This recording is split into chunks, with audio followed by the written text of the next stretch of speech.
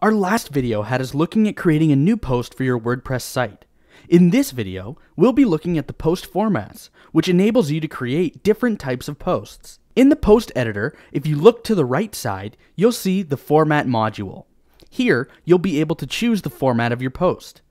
Up until now, we've been creating standard articles, but looking at the list of formats, you'll see we have many options here. The standard post format contains a title section and a body content section for you to type into. You can also create an aside, which is a quick thought or side topic. Or you can upload a photo or video. Another option is a quote, which allows you to create a quote post.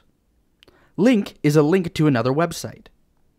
Gallery is a gallery of photos, and audio is an audio file, similar to image or video files.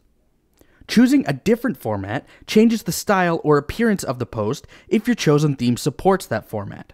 This post format module may not even exist for you if you've chosen a theme that doesn't support different formats. The formats will look different on your WordPress site when a visitor visits it. Each post format is styled a little bit differently, whether it be a video, aside, quote, or a photo.